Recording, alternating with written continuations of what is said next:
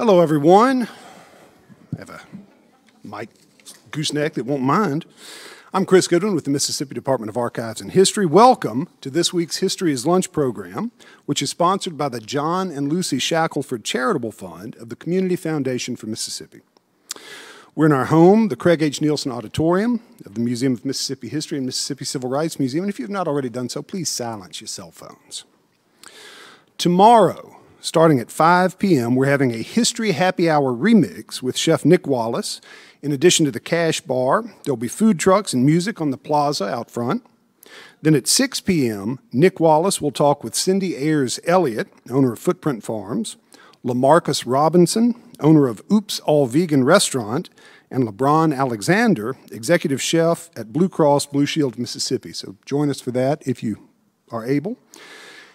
The pandemic put on hold the Medgar Wiley Evers lecture series for the last several years. We are excited to see it return Thursday, April 28th, with Moss Point native and Princeton University professor Eddie Glaude Jr. His most recent book is the New York Times bestseller, Begin Again, James Baldwin's America and Its Urgent Lessons for Our Own. The Evers lecture will take place at 6 p.m. here in the Nielsen Auditorium. Admission is free and no tickets are needed. Finally, I hope that you will join us next Wednesday for History's Lunch when Katie Mills, director of the Museum of the Mississippi Delta, and Irma Hale will discuss the life of Irma's father, the Greenville native artist Reuben Hale.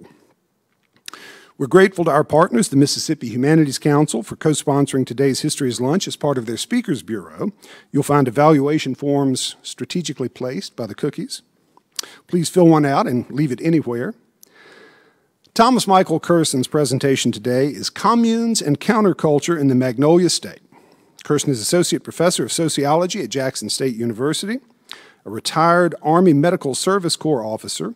He earned his BA in Sociology from Arkansas Tech University, his MS in Sociology from the University of Central Arkansas, and his PhD in Sociology from Mississippi State University.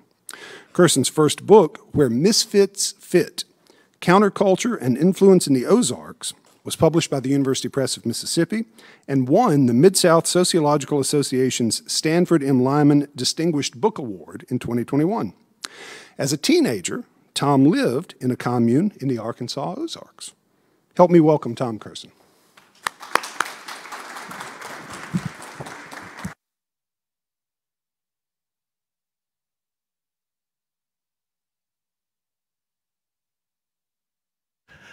Thank you. I thought I got my britches stuck on the chair there. That would have been an embarrassment.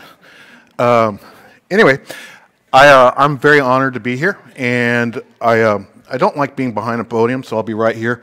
Anyway, as was said by Chris, I am a hippie child, and so I did wear a little patchouli today, and so just want you to be aware of that. And we talked about Al Stewart and the Year of the Cat, with the only song that I'm aware of where they actually sing about patchouli. I dare you to find something else.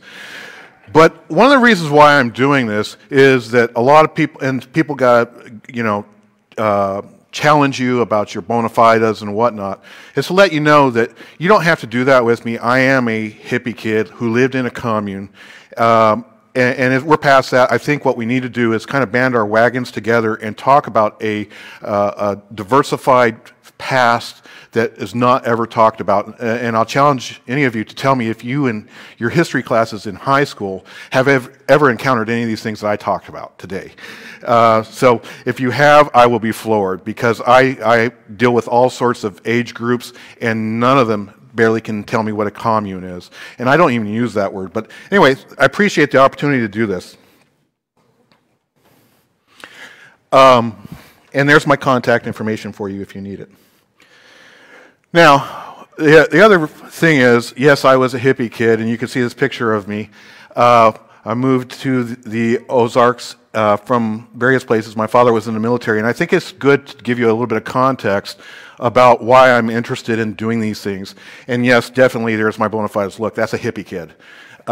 So anyway, the point of it is there were no, because people ask you, well, where did you live? Where did you live? And I told them, well, if you could if you count trees, I lived by these types of trees and those types of trees in the Ozarks. And there was nothing else. It was the Ozark National Forest. And so much of the time I had was spending reading and doing things like that and hiking through the woods. And so I didn't have much in terms of social graces and whatnot. And I was extremely shy, as you can kind of see with that picture there. And our time in a commune was short-lived, and it was very, very hard. And a lot of times when people think of communal living, they think of sex, drugs, and rock and roll. And it was not, well, of course, I wasn't going to get anything anyway, but there was nothing going on except hard work and personalities that wouldn't sync up with each other and lots of hurt feelings and all sorts of stuff. This is a step above people saying, well, we need to affect positive change in society. This was actually doing it. And so this is another thing that I find interesting when we're talking about these, is that these people are moving past saying, well, they need to do this or that. They're actually doing it. So it becomes a laboratory for a sociologist like me to kind of explore this, to see what's going on here. And of course, when we're looking at these things, my father and I read B.F. Skinner's Walden 2. I don't know if any of you read that, but when you read it, you say to yourself, oh my God, operant conditioning, we can do that. And then when you get out into the real world, you really can't, because we're not pigeons. And so we read all sorts of things like that. We read the Whole Earth catalog and all numbers of things, and we found out we were grossly ill-prepared. And we came up into the Ozarks in the winter of '78, and it was a major snowstorm at that point, and we were kind of caravanning around the Ozark Mountains up into them.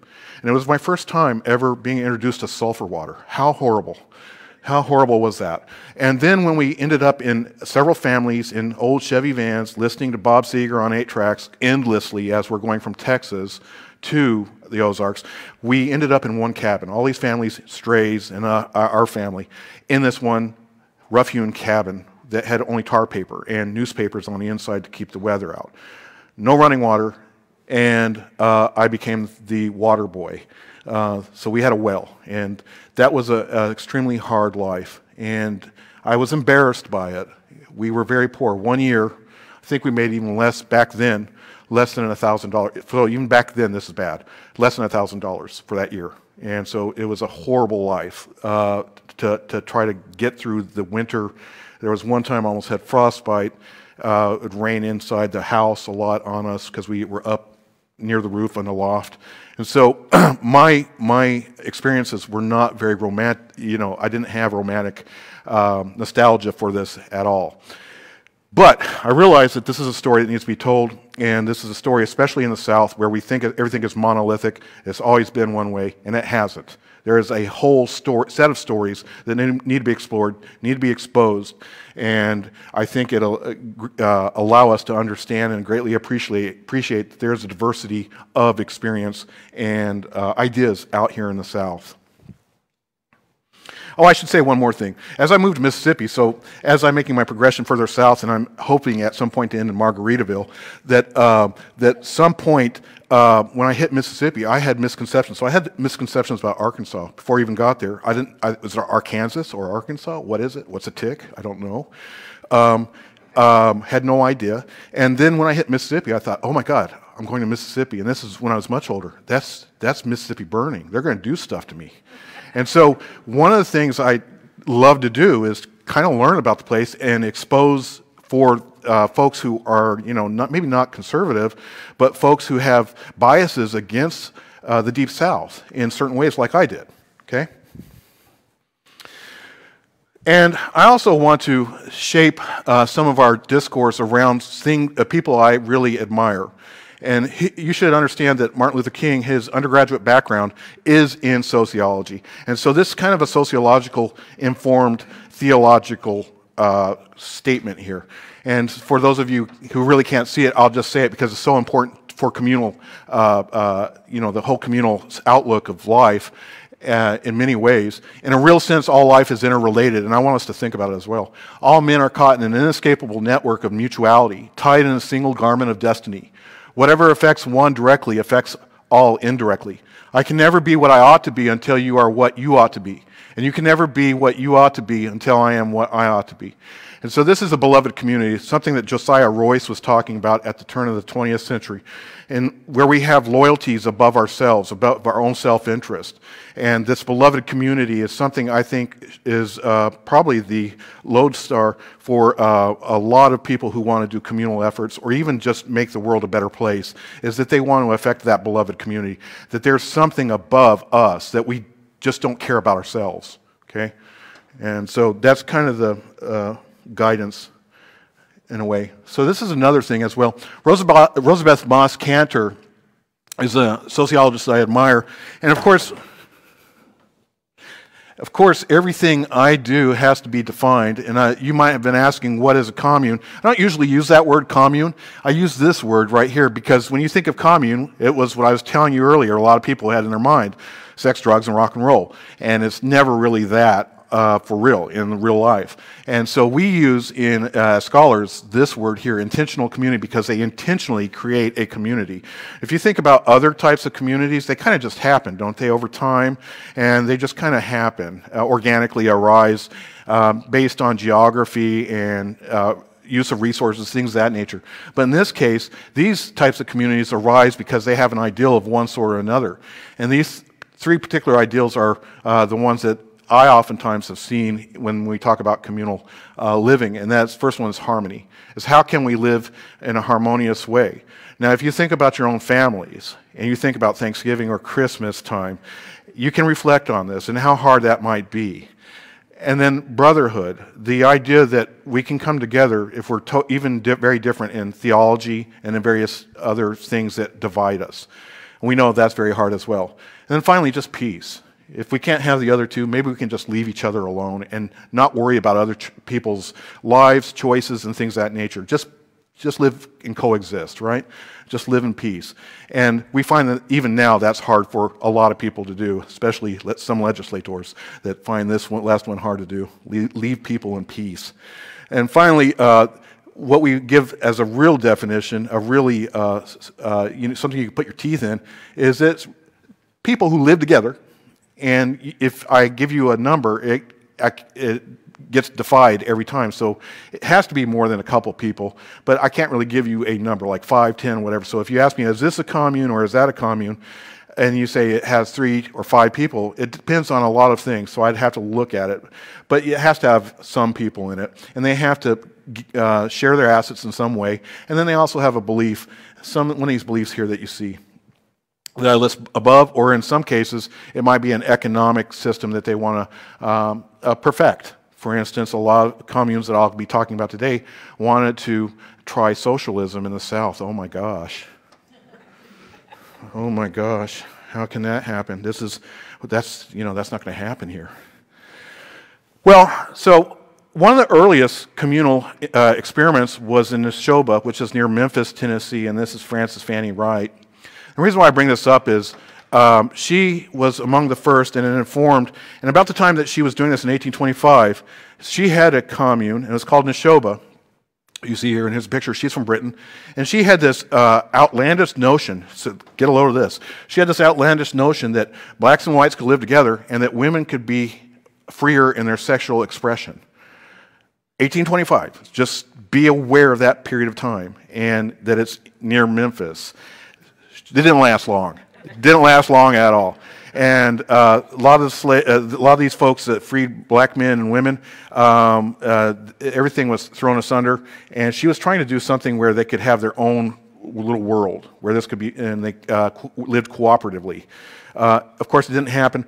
But at the same time, in 1825, you have, the brother of Jefferson Davis, Joseph Davis, in 1825, sitting in a stagecoach, talking to a fellow about this guy's ideas about communal living.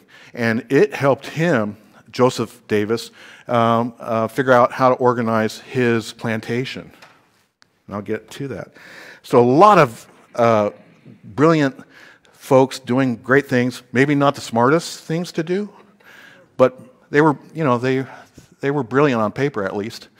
And so one of the first ones is Davis Bend. And what I'll tell you about Davis Bend is this is Joseph Davis's experiment. And it was actually you know, the people who were in charge of it were Montgomery, Benjamin Montgomery and his son Isaiah Montgomery. But Joseph Davis, he thought, well, he would use Owen here, George Owen, and his ideas of cooperatives, which was about the 1820s. He's in the stagecoach listening to this fellow who's, I believe, from Scotland, and he's talking about how to create these cooperative arrangements that talk about respect and whatever, mutuality, the things that we were talking about under MLK's quote there. And he was doing this at Davis Bend, and he let Montgomery, Benjamin Montgomery, run the plantation. And actually, Benjamin Montgomery was very accomplished. And so after the war, and when the slaves were freed, they pretty much took over the plantation. And that was going to be the model for Reconstruction if the Federalists weren't so half-hearted about following that model. And this would have probably been a much better outcome, is following the, and it became Mound Bayou, just so you know. The final result was Mound Bayou. Any of you been to Mound Bayou? Yeah. So this is, it's not that it didn't end. You know, they had an arrangement in the town of Mound Bayou, but can you imagine if Reconstruction, if the federal system had taken on this model, they wanted to, and they had some Union soldiers who were kind of in charge of the freedmen and all that, and they thought this was a good idea, but it was, like everything else in Reconstruction, it was half-hearted. It was not really going to happen. And so that's Davis Bend. We'll talk a little bit about that. But you can see here, when we look at this, and this is why this table is here, that there's a spread. It's nothing like the Ozarks.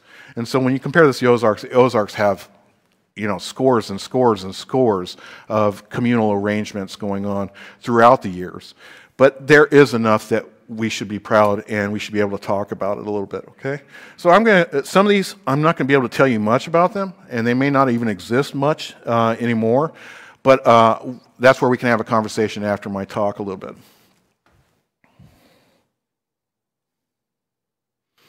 And then this is a geography a little bit of this. So if you see it right down below, and I know that people streaming on the Facebook won't see the laser, so I won't do that. But anyway, when you look at here, you'll see Fairhope, and Fairhope is going to be the hub for pretty much all communal activity for Mississippi, for a good part of Mississippi and some other states as well. And I'll let you in on some of the things that were really cool about Fairhope. Grander Age Colony, down at the Gulf there. And you got Davis Bend right there. You can see where that's going on. Pretty much in the bend of the Mississippi. That's where they were. And New Mississippi Socialist, that was a press, but whenever you had really a press, you usually had a gaggle of people with that press, and they were usually living together. And you see that with kudzu, which would be in Jackson in the late 60s, early 70s. And then Wall Hill, a lot of people don't realize that Wall Hill was a single tax colony, and that it was informed and supported to some extent by Fairhope. And it was there up in the 1930s. And then Ruskin, about the same time as Grander Age Colony, and that was a socialist colony, as was Grander Age. So a lot more than you might, again, have any of you heard some of this stuff in your history classes in high school? Okay. Okay. So Benjamin Montgomery here, it's a picture of him, and he pretty much took over after the war and organized his family, the set of families that were on that were formerly slave families and whatnot. Now, the thing about Jefferson Davis and also Joseph Davis is, if on a scale of how awful they were about dealing with their slaves, they were a little more enlightened about how to treat them. So they weren't going to make a far leap towards George Owen or Owenism, mutuality, cooperation, those types of things, because if you look at slave owners, they were kind of more caring about their slaves than other slaveholders, which is ironic and wrong thing to say and all that, but you know, it was 1840s, 50s, 60s. So they wanted to create a black utopia there, and they actually went through that process and set things up along those lines. And then his son, Isaiah, took over, and later on it would become Mound Bayou.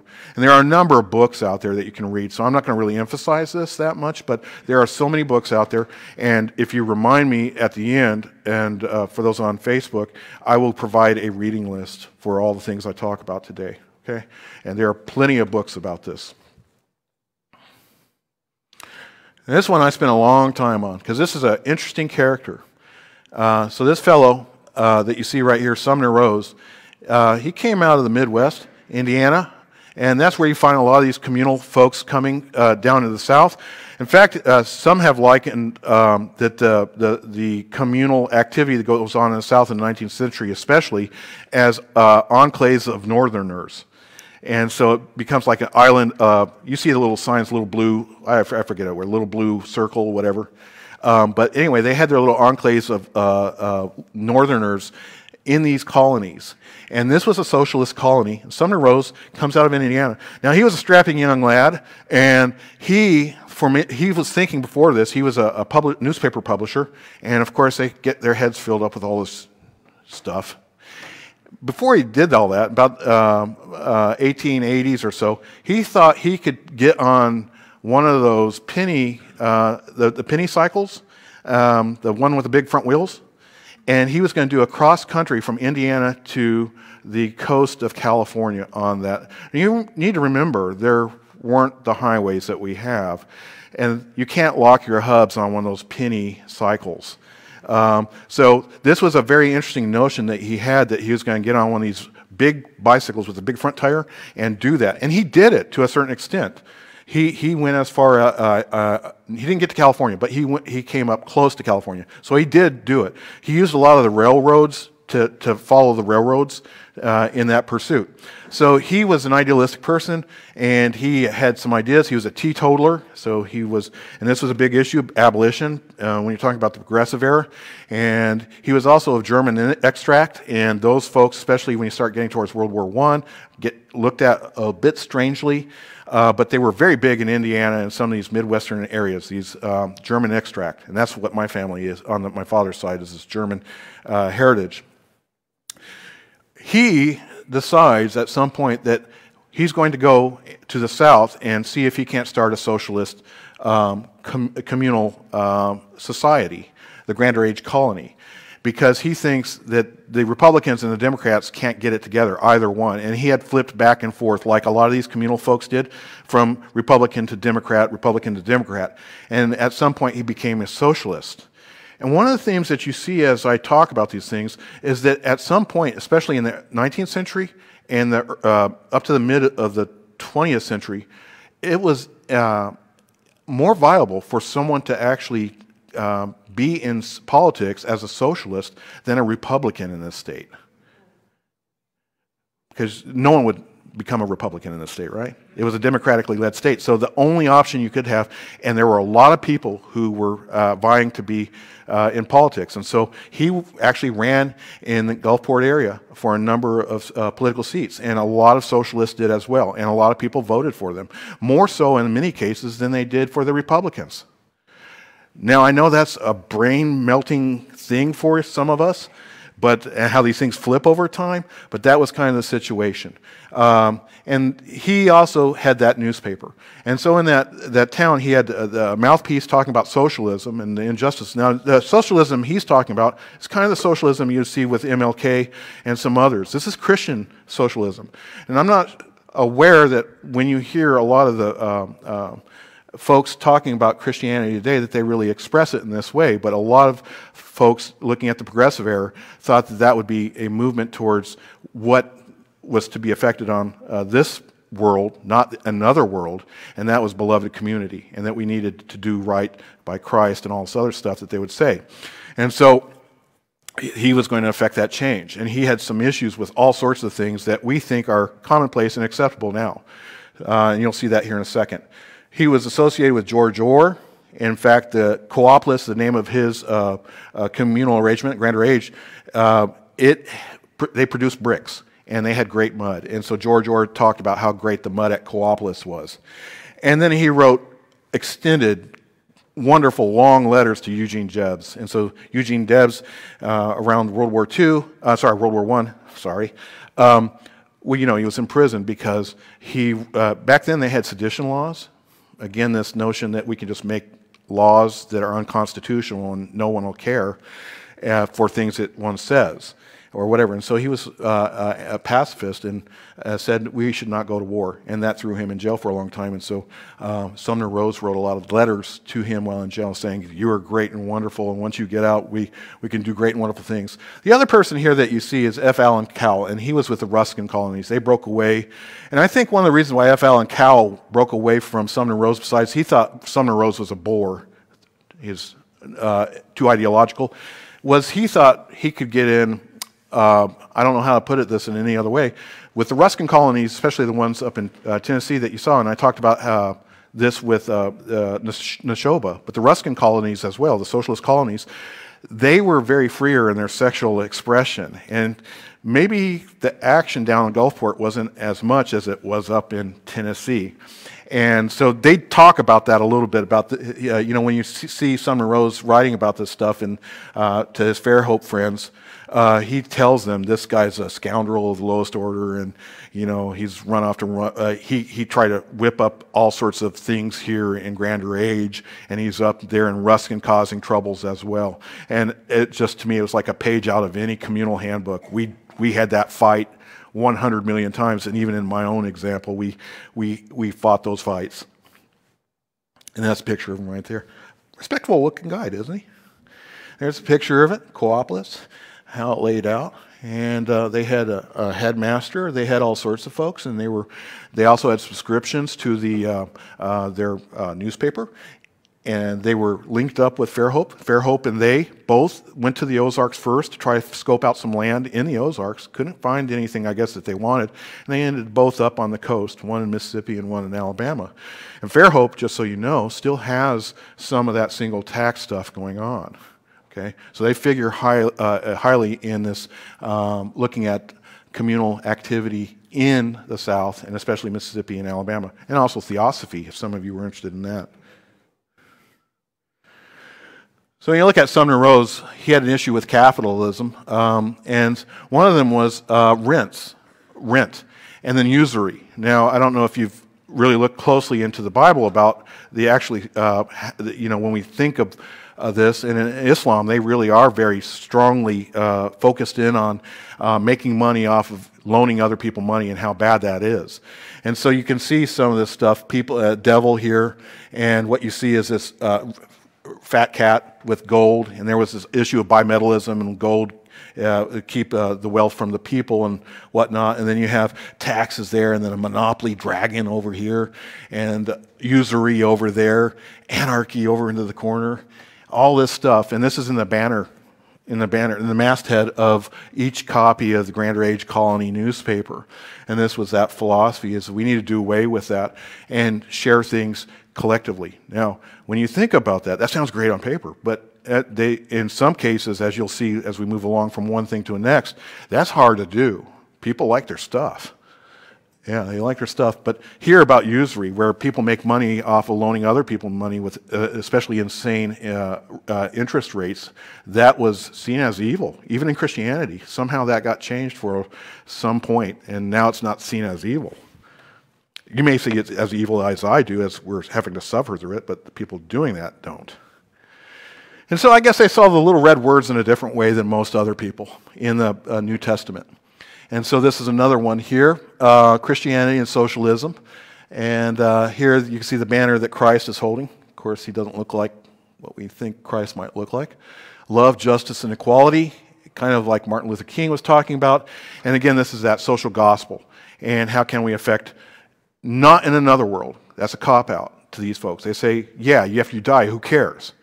No one's there to document that. It's on this planet at this time. How do you affect change that helps people and makes them happy? And so that was the whole point of social gospel. And it wasn't only people who lived in communes. It swept through the nation, and this became the basis of what we know as the progressive era. Lots of things happened in the progressive era. So we're talking 1890s, 1900s, and around that time, before World War I, where we kind of lost our way a little bit after that. Included in many references to the Bible, as you can see, and as you look at these and other types of things, they talk about the Bible. They know their Bible. They know it very well. And so you probably do get a sense of people can talk about the Bible, and I heard that the devil can talk about the Bible just as well as anyone else. But in this case, they actually know what they're talking about. And they know what's in those little red words in the New Testament. And they talk about how money is not a master, nor working man a slave. And that was what they were trying to perfect in this world. You look at Fairhope, and Fairhope is the hub of all this activity. And again, it starts about the same time, a year later actually, than Grand Age Colony. And they were both, this one's a little bit different because Grand Age is kind of socialistic.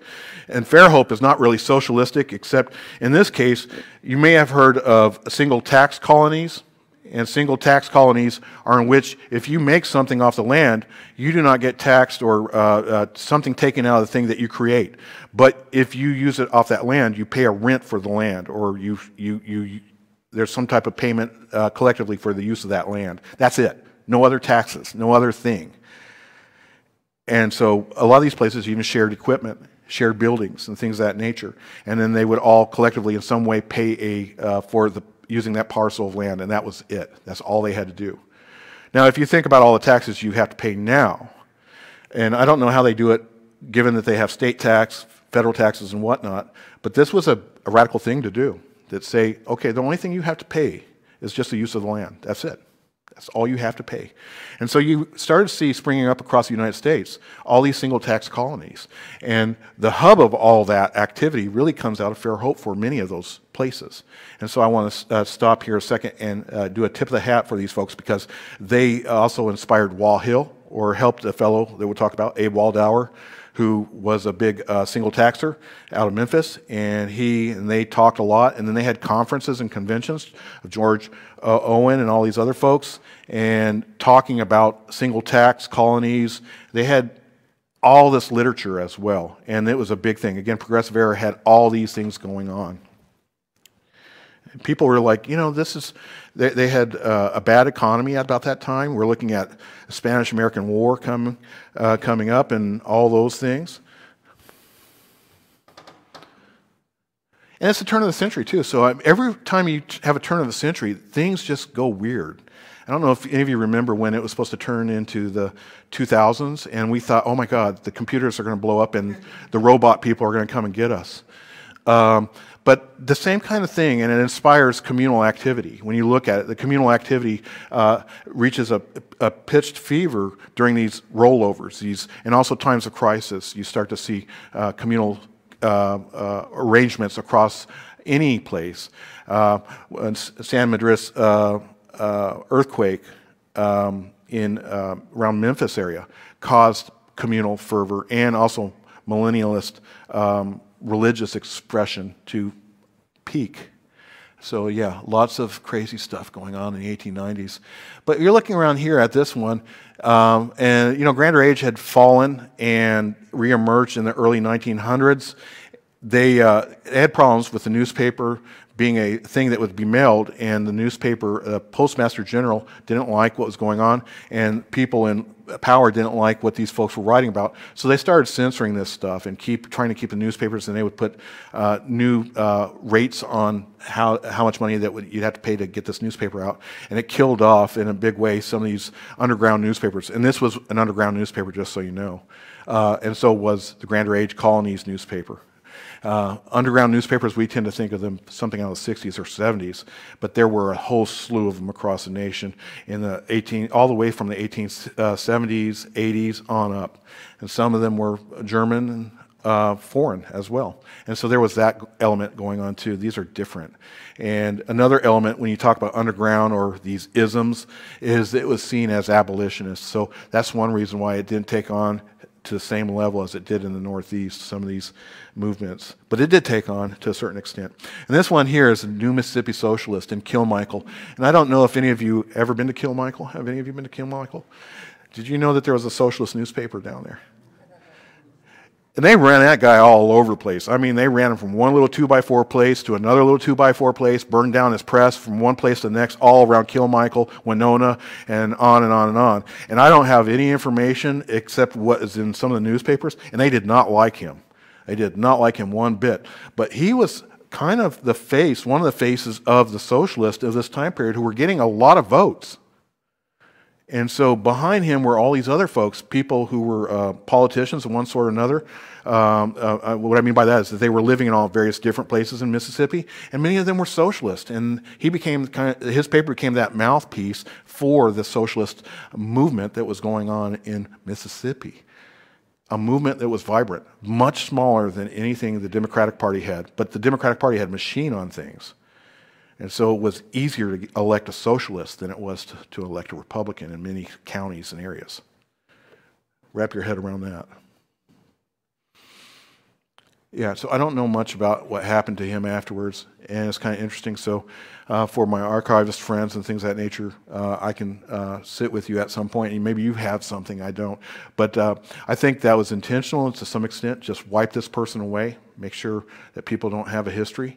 And that's one of the reasons why I'm doing this, is trying to re-expose us to that history that existed. Now, for Franklin Delano Roosevelt and the New Deal administration, many of them are part of the social gospel as well from the 1890s, and they want to affect progressive change too. And some of you might have heard of Delta Farm and also, what is it? Delta and I forget the other one, Providence. Providence. Do you know who Will Campbell is, any of you? Will Campbell? He wrote a book about Providence. And so what you find here is that this is a kind of top to bottom as opposed to what I've been talking about, where it's grassroots building of communal activity. This one is interesting in the sense that it's coming from FDR and lots of people in his administration who are part of the social gospel and wanting to affect progress in a way. And this was a cooperative arrangement. You can see these houses. On one side are African American, and on the other side are Caucasian. But what they're doing is cooperative living, and they're actually respecting each other to a certain extent at some point. And I think one of the problems is that the people in the surrounding community got tired of that. It's never really, for these types of things, it's never really what they're up to, is that people want to, you know, they're worried. They're worried about that change. And so you can see Will Campbell in his book here, if you're interested in these things. But some of these pictures that you have, you can get from the archives, Library of Congress archives, and they're just amazing. And this existed, and not only here in Mississippi, but in Arkansas and other places around the Delta, in which they were going to take these poor folks and have them live in a cooperative arrangement. Now, if you think of sharecroppers, you think of the company store and all that stuff, right? And how you couldn't get out of that cycle. This was much different than that, okay? They owned together that land, or actually the government did, but they were on that land, and they could actually shape their own destiny. Whereas if you're in a sharecropping environment, the only thing you can shape is, well, I don't know what you can shape. I need to stop that metaphor there. I don't know what to do with it. So there's around that same period of time, we're talking New Deal, but a little bit before and around there you got, because it's 35 for the New Deal, but here in 32, up in Wall Hill, which is near Memphis, it's near Memphis, and you have this well-to-do guy out of Vicksburg originally, well-to-do Jewish fellow out of Vicksburg originally. He goes up to Memphis, and he's a World War I vet. He comes from a well-to-do family. And he has this question. He says, well, what do we do with all the World War I vets, and that are not employed and just without any way to affect a good life? And he said, well, what we can do, because he was looking at Henry George's stuff too, and if I said George Owen, I was mistaken, it's Henry George, single tax. We can use this philosophy from Henry George, and we can create a place like Fairhope up in this area called Wall Hill, which is near Memphis. And what we'll do is we'll put these World War I veterans on it. They'll till the land. Whatever they produce on the land is theirs to keep, make money on. However, we're not going to tax that. We'll have a flat rate of 6% of the land value, and that's the only thing they'll have to pay. And they also provided the vehicles and the houses that were there for them to use. That sounds like a good deal. Sounds like a real good deal, right? And so the thing of it is, I can't find anything more than what was going on in 1932. I suppose it's like any communal endeavor, like the ones I was involved in. That's a lot of hard work, even if you got everything set up in that fashion. It's a lot of hard work. And some of these folks coming in were not used to all that hard work of tilling the land and, you know, live by the crop, die by the crop type of idea. And so this was I don't have any evidence that it existed very long, but it did exist for a time. And as we move on into the 60s, because the New Deal places like Providence and some of those other communal areas, they lasted till 1956, and then they just petered away. And the government kind of fell down and let things kind of break apart. Here we have something called a Poor People's Cooperative, Liberty House. And some of you may be aware of that, and in fact this facility has some materials from Liberty House. And I would encourage you to go and take a look at that. I believe they're that way. And so you'll see some of these materials. And Doris Derby, who passed away here in the last few weeks, I've been working with her on an online exhibit of some of her last photographs that she wanted to have shown. And so that's something that I and the Mississippi Humanities Council are doing. They gave me a grant to do that. And so one of the things is I wanted to look at this type of communal arrangement, which is really dealing with cooperatives, and it's African American, which is amazingly rare, because usually for African Americans, much progress and affecting of change happens within their mainstream church. They don't go outside of the mainstream society usually to affect change like you see in all these other things. So the church is where most of what we talked about, these communal arrangements, the church that they belong to is where they seek to better their lives. In this case, what they wanted to do with Jesse Morris here and Doris Derby and some others is create some of these craft cooperatives and teach people how to make leather works, candles, and all this other stuff across the state of Mississippi. And those products would come to a central place in Jackson called Liberty House. And then that Liberty House would sell them, it was in Jackson, sell them there, and then had a little bit of a catalog that they could sell through the mail. And then they would also have Liberty Houses in Greenwich, clerked by Abby Hoffman, for some of you who didn't know. So these things come together in very interesting ways, don't they? And so these various places were, so you look at these, not Liberty Houses, but the craft cooperatives themselves, usually it was older women. And this was the first time they could make more money than being a domestic servant. And that really ticked off some people, especially white women. They did not like that. But they didn't really get dissolved because of that reason. They just never had a business sense. I hate to say it. So the business side of running a business, like a cooperative here, Jesse Morris had a great idea, and he said basically we need to self-determine, teach people how to make money on their own. So instead of those highfalutin ideas that you heard earlier, some of those, he was saying teach people, like show them how to fish, and then they can make their own money. And then they did do that, but it broke down because of business practices and a failure to get goods and money out to those craft cooperatives and vice versa. The craft cooperatives started to have fights between the older folks making things and the younger folks who were making things. Lots of problems. But while it lasted, there were Liberty Houses across the nation that were selling all these goods. And then Doris Derby would speak at various places to try to get these goods that were being made. And we call it primitive stuff right now, primitive arts and whatever, right? But they didn't really do that back then. No matter what, they didn't care what you called it, as long as it sold and that money got back to Mississippi into those cooperatives. And that was the whole point of it. They were more about action and making things happen than highfalutin words. But you have to have business acumen. And so this is one of the things, and when Doris Derby was talking with me about this, one of the things that really stuck with me about what they were producing, and that is when you think about a little black girl, little black kids, they didn't, and she mentioned this to me, they didn't really have dolls like that would kind of look like them that they can be proud of. And that she was quite proud of the work they were doing because they were making these dolls in which black children can instead pick up that doll and say, this kind of is me, instead of just a white doll that was kind of the baseline, always the baseline. But they were making these things. And then, of course, they were doing other things, making dashikis and whatnot, trying to build up black pride through craft work. And it worked for a certain while. They lasted, about 65 through the early 70s. But again, the business model was not really, they didn't have business people, to tell the truth, to make it last.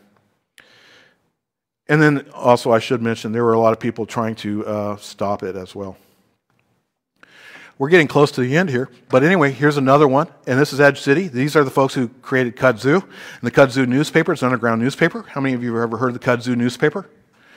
Okay, I have a copy here. I'm going to donate to the archives today, an actual copy. But the point of it is the Kudzu had David Doggett as one of the editors, but they also lived together in around this area, Gallatin Street. And you can kind of see with red dots where a lot of their folks and their influencers and their board of directors and whatnot, all the people associated with the Kudzu and all that stuff, they lived. And it's near, it's near Jackson, but on West Capitol Street and Medgar Evers and around that area. And so, kind of interesting just to see where they, when you look at the demographics. Now, as you go up here and you start looking at that area, they had interlocking orbits with other groups. So, for instance, the Unitarians had a lot of folks in their church who were also members of the board of directors for Edge City. And so you had all these different groups who were helping affect change with these younger folks. And all they wanted to do, and they were harassed endlessly for the audacity of saying, hey, can we have a place to just play some rock and roll and stuff like that? Because if you look at the Kudzu, it's mainly ads about rock and roll. And giving ads about Oz Boutique. And so if you ever heard of Oz Boutique and some of these places like that, I remember head shops. I don't know if some of you do, but head shops were these places with blacklight posters and whatnot. Some of those things were here in Jackson. Amazing. And here's a picture of it. Jackson, folks. Did you get that in high school?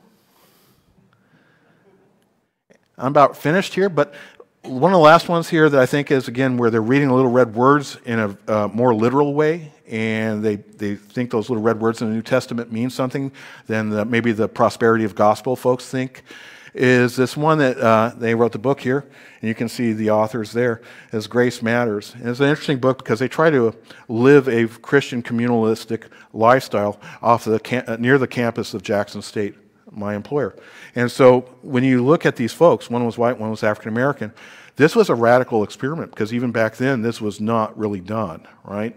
And they found out, and I read the book, it again was another thing, like this is my life when I was living in a commune too, fighting about clothing, who gets what, fighting about where you room, just fighting, a lot of fighting. And you can see that, why they're fighting, because we had one refrigerator, one telephone line, we had one common checkbook. There's going to be fighting.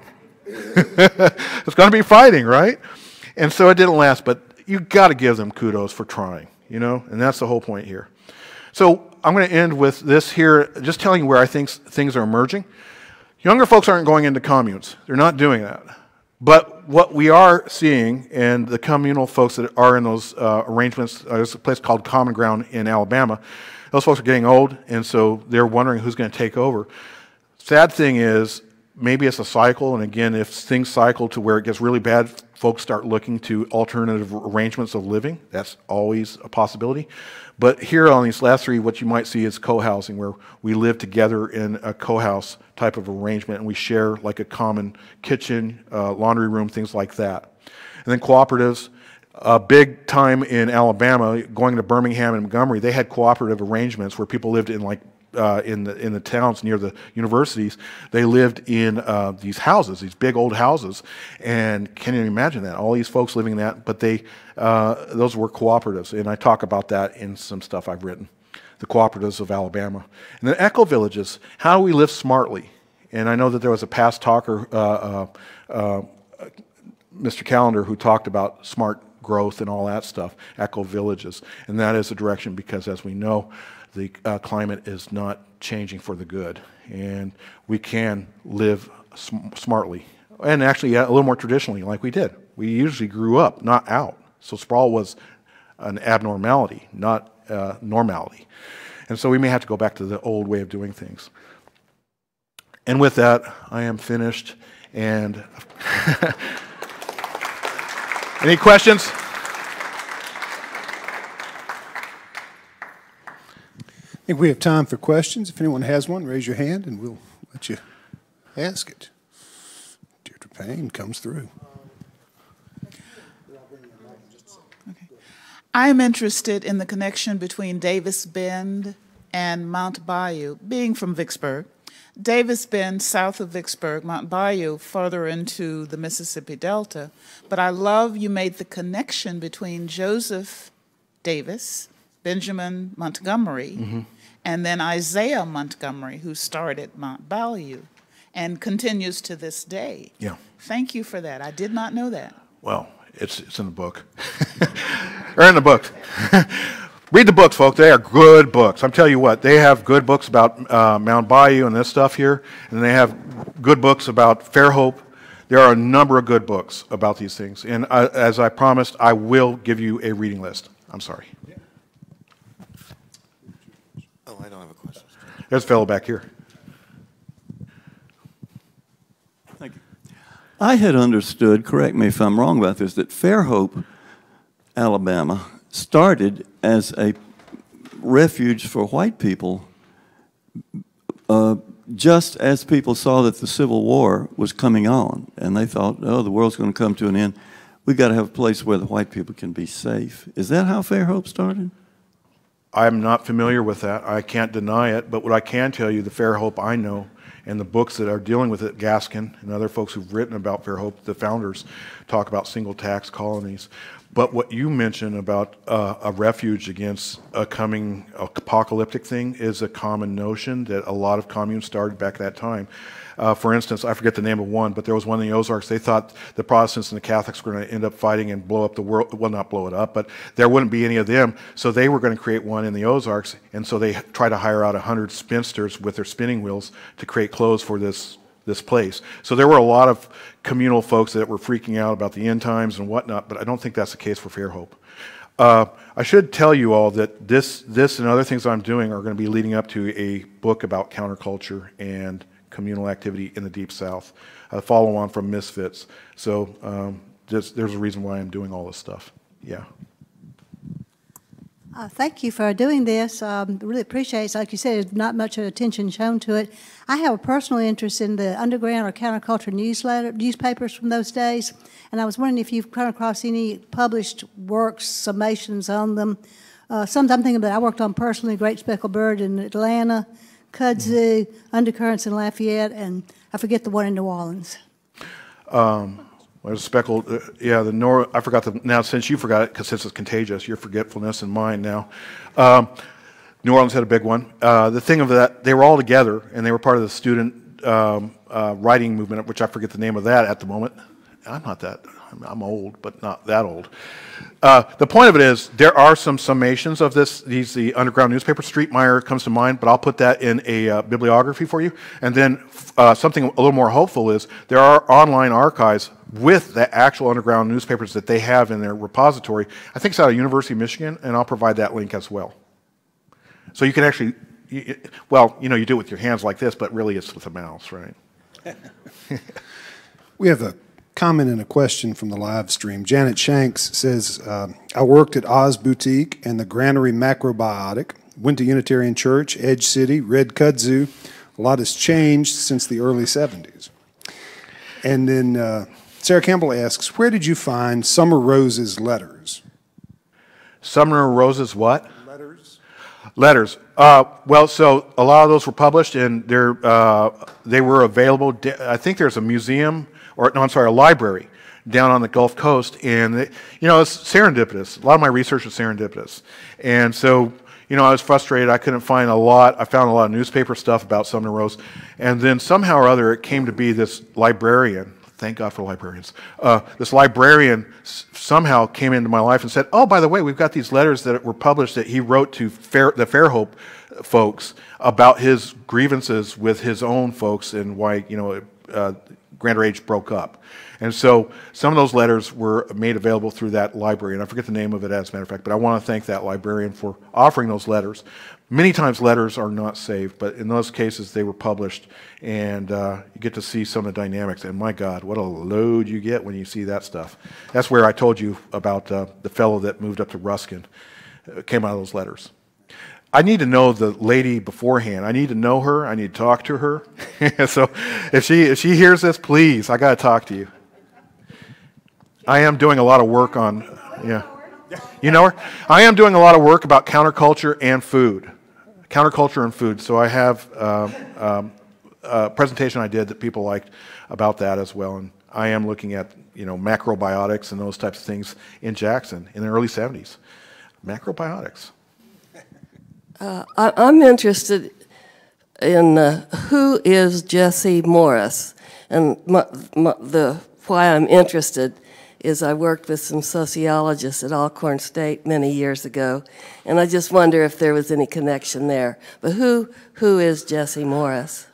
He's a great, wonderful person, he was, and he was kind of the lead person for Poor People's Corporation, but he was involved with all the things, about CORE and all these other different groups.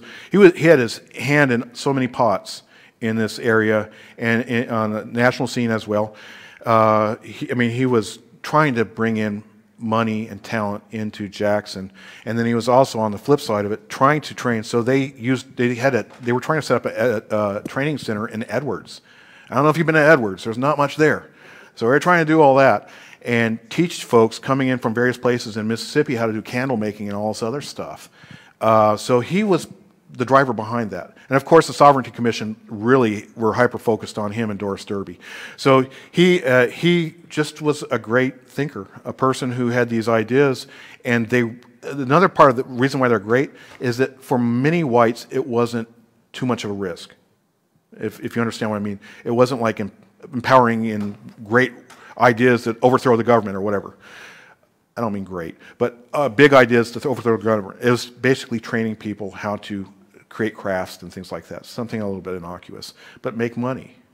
Still, he ran into some issues. He was one of the founders of the Mississippi Food Network, I think. Yeah. So he's a great, wonderful guy. He had his hand in so many things. Like a lot of these people back in the day, just overlapping in all sorts of orbits in a number of ways. We have another question from the live stream. Al White asks, where did you find the Kilmichael paper? I guess that was the New Mississippi Socialist. Well, from these folks here. I was looking in the archives one day, and I was like, holy cow, socialist paper up in Kilmichael? I didn't know there was anything up in Kilmichael but cows, So I looked and saw that there. And the sad thing is, here's another thing you need to recognize about this paper is they printed it, I believe, in red. So over time, when you look at the newspaper, and over time, what happens to that red? It fades and fades and goes away. And so everything went wrong for him. And they didn't like him. They burned his printing press. I don't know where he went. He was from out of state, and he came in. He was a darn socialist. And that was more of a threat again than, in some cases, a Republican. And he had a lot of socialist supporters in the state. One more question from the live stream. Bill Justice asks, is there a way for those of us who are on Facebook Live to get a copy of the reading list? We can always post that in the comments for folks who want to see it afterwards. Now, I don't want to set myself up for failure. Give me a little bit of time, like a couple of days, okay? I'll do that for you. All right. Other questions?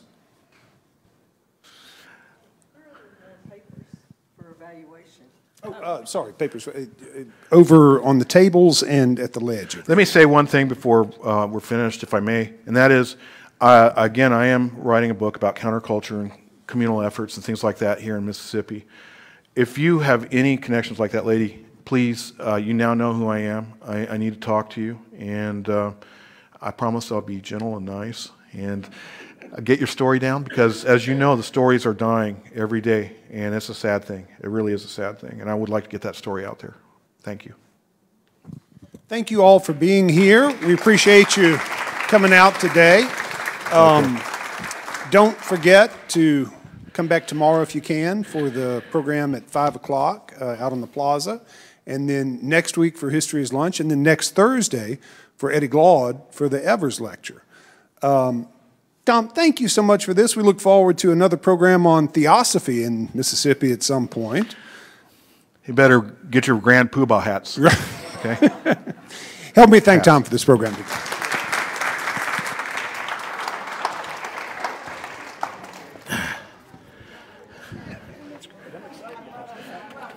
There you are. There's the Edge City. Yeah. And then I guess this is the best one I've seen so far, but you guys can have that. That's great. Okay. How much do these communes influence other later, maybe radical